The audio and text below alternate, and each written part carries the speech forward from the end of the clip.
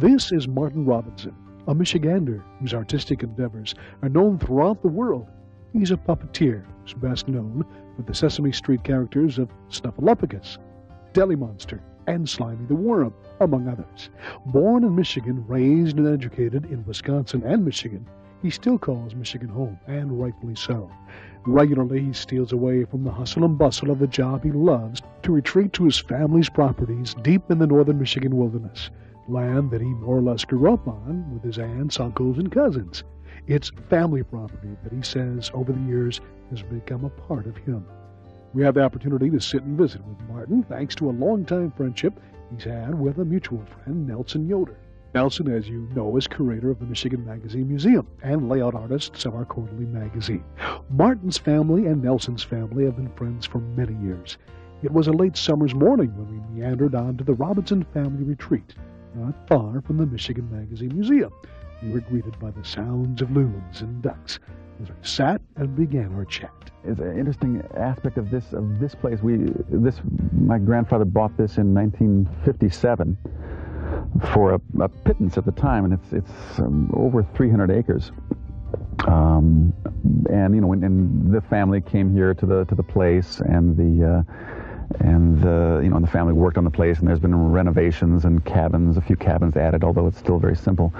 And because the place is so beautiful, you know, family kept coming back, and we think of the family as having created this place, but in reality, when you think about it, it's actually the opposite. The place, because of its beauty and because of the need to come here, has given a place for the family to create itself. Mm-hmm. Because we all came here, we all fell in love with each other, and I was raised with my cousins, like my first cousins, like brothers and sisters. Mm-hmm. So in a way, the place created the family. So now we've got this inertia of family and love and caring that brings everybody back every year, sometimes as many as 40, 45 people at a time, all here because we were raised together and we want to be together. And the place has created our family in that way. It's part of a conservancy program, so it will be held in trust in this state forever. The fun thing about my work and puppetry in general is that it's so much fun, and it's so creative, and even though, yes, it's my job, and I get up at 5:30 in the morning and I catch the commuter train and I get to work, and I have all my scripts that I have to mark and memorize, and it's still so much fun and so enjoyable. It's not work in the sense of something that I do to think of retiring from or think of going home to work to relax. It's my joy as well as my work, and it's tiring, yeah, of course, but I love it. So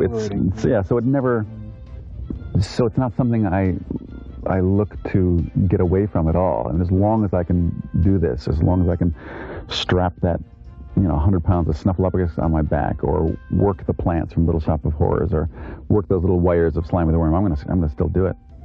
Carol Spinney, who does Big Bird and Oscar, is in he wouldn't mind me saying he's in his late 60s. And has been doing it since the beginning, and will continue to do it. Tell us about your background now. How did you get into the puppeteering world and the love? How did that develop? The puppeteering world is strange. It's not like other professions where you plan to become a puppeteer and then go to puppeteering school and then graduate and then work through any kind of job situation. Puppeteering is a lot of strange people, a lot of misfits, people who come from other jobs, other educations. It's a love of yours, isn't it? Oh yeah. This is something that you. It's one of those things that when you become when you have contact with it, you get bit, and eventually you realize that this is the best job in the world, except maybe for yours. Oh yeah. I left Michigan in '72. Went to acting school in New York, and had a background in art from schools in Wisconsin. And I went for an audition for a marionette company, a touring marionette company.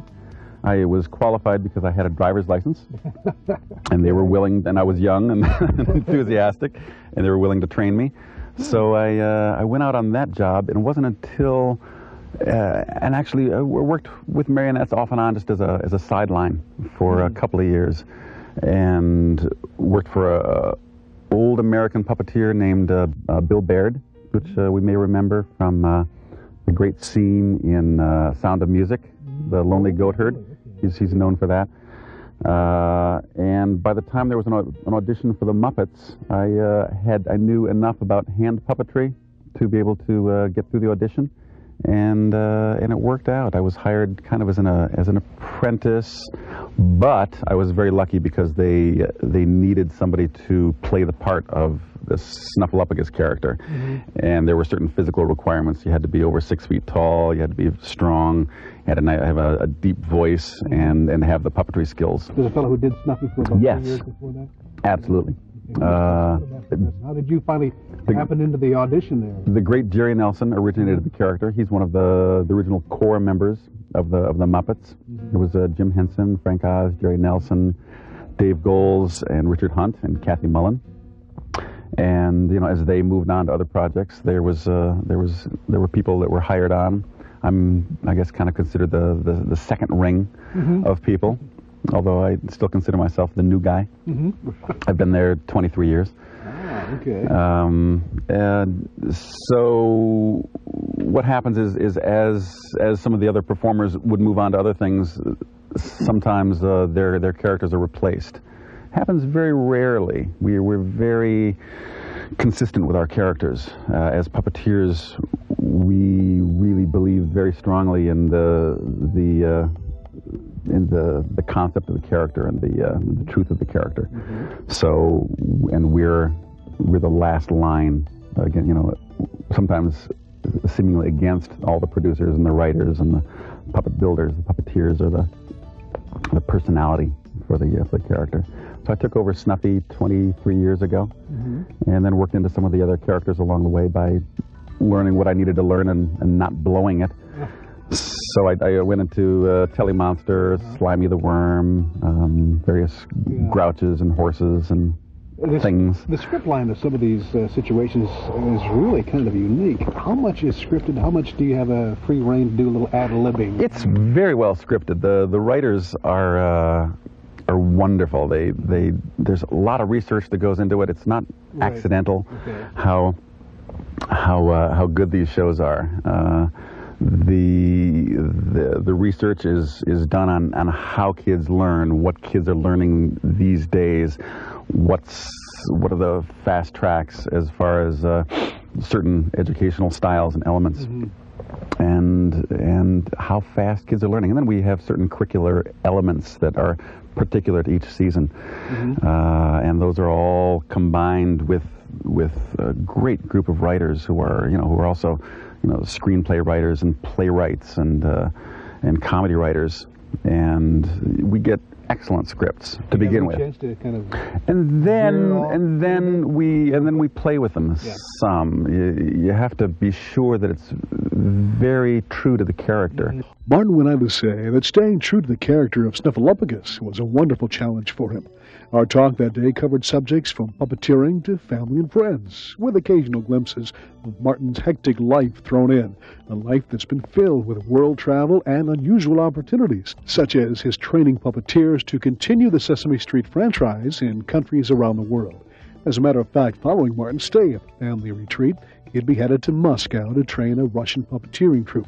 We'll talk more with Martin Robinson, a.k.a. Snuffleupagus, Slimy the Worm, and Telly Monster on a future program, where he'll tell us of his other experiences and aspirations in not only puppeteering, but also producing and directing, and also provide some sage advice for those aspiring puppeteers.